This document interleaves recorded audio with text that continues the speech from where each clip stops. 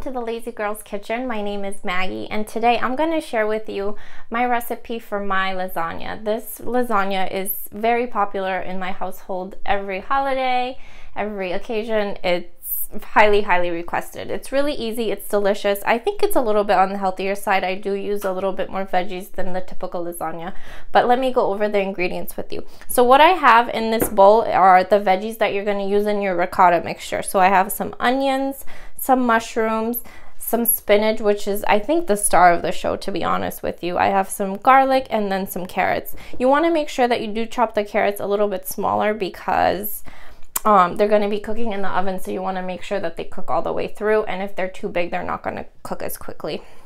I have an egg. I have some pasta sauce. If you want, you can use your own, but since this is the Lazy Girl's Kitchen, we're going to go with the store-bought. I have some mozzarella cheese, which is shredded, that we're going to top our lasagna with, some Parmesan, some pepper. I have some salt, some dried oregano, and parsley. Of course, the ricotta cheese. I have some oven-ready lasagna. You can use the regular lasagna. I just find that this is much easier. And of course, we have the meat, which I actually use ground turkey in this. So what I'm going to do is I'm going to add my ricotta to my veggies, and then I'm going to add the egg because you need a binder. Okay, and then I'm just going to mix this all together.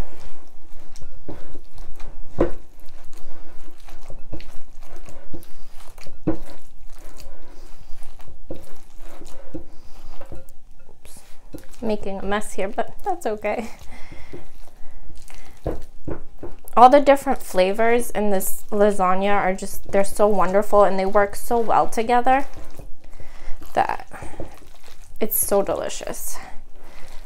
Okay, so I'm gonna add in my salt, oregano, and parsley, and then a generous sprinkling of pepper. I love a little kick to my food, so I always add that. And then I add in some Parmesan cheese with the ricotta.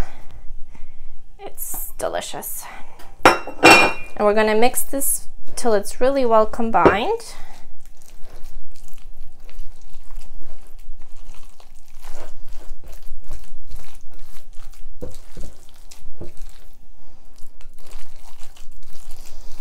Okay, so it looks like our mixture is pretty well combined, so I'm going to set this aside, and I'm actually going to get started on getting my meat ready. So if you want to come over to the stove with me, what I have in here is just a skillet with some olive oil. Ooh, I can't get this. I can't get it to light. Ooh, okay, there we go. So on medium-high heat, I'm just gonna let the olive oil heat up just a little bit before I put in my meat. And then I'm just gonna season the meat with a little bit of salt and pepper just so it has a little bit of taste. You don't want it to be bland. So I'm gonna add in my ground turkey, and you can also feel free to use beef for this. I don't like beef as much in this recipe, but if that's what you use in a typical lasagna, you can feel free to do that too. Whatever you have on hand. And then we're gonna do some pepper and then some salt.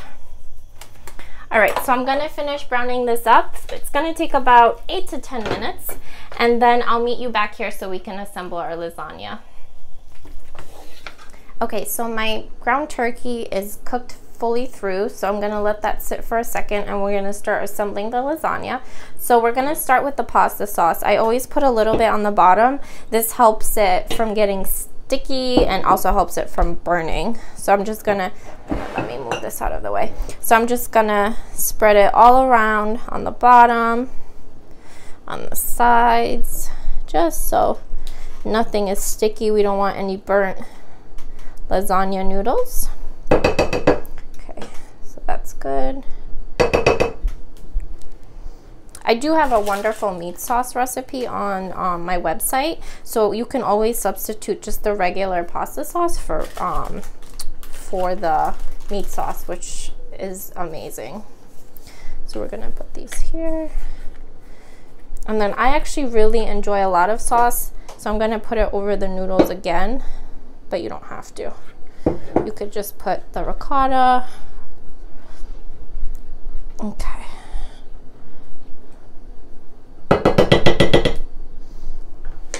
Okay, now we're gonna do the cheese. So I do half on this layer and I save the other half for another layer.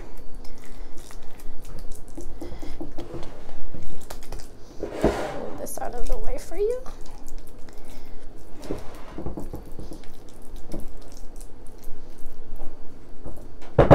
Okay, we're gonna do some more noodles. Then again, I do pasta, the sauce. You don't have to, you can just put the meat on it, but I love the more sauce for me, the better.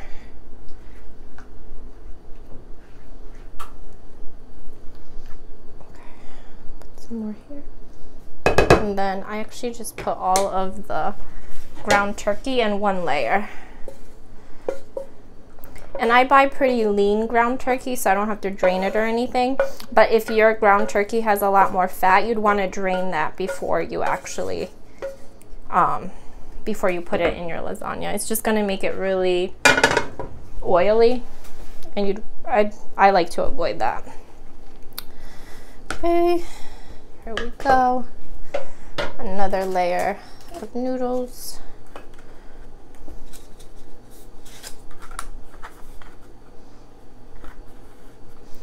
I'm actually gonna put another one here. Okay. Some more sauce, of course.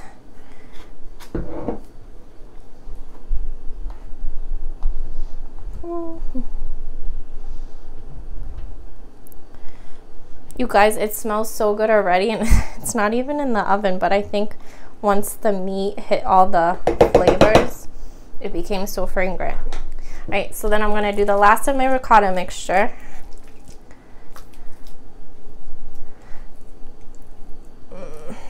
Wonderful.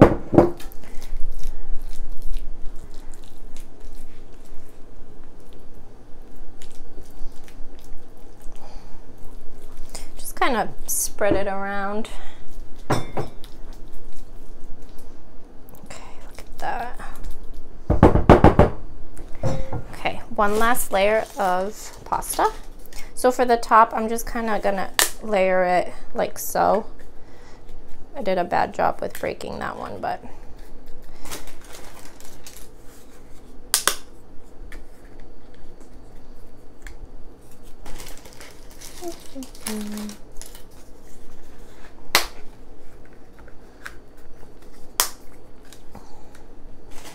okay, and then we're gonna put our last layer of sauce, which I put a little bit more because, like I said, I love sauce. Spread that around.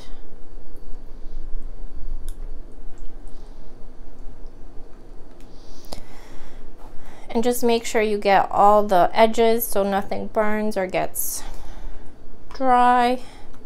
And then to finish this beauty off, we're gonna put some mozzarella. Just kind of sprinkle it on top. Oh, and then it gets so cheesy. Okay, so I'm gonna put this into my preheated oven, which is preheated at 400 degrees for 1 hour. And then I'll show you what it looks like when it comes out. Okay, so my lasagna was in the oven for exactly 1 hour, and I took it out and just let it cool for a few minutes. I feel like it kind of keeps its shape better.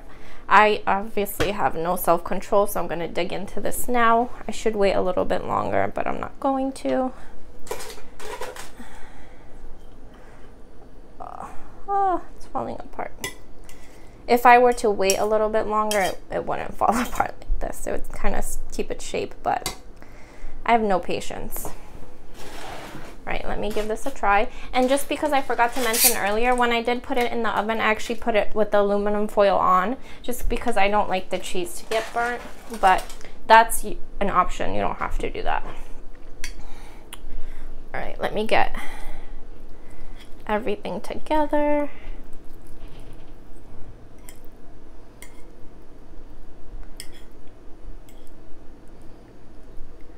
Oh, it's hot.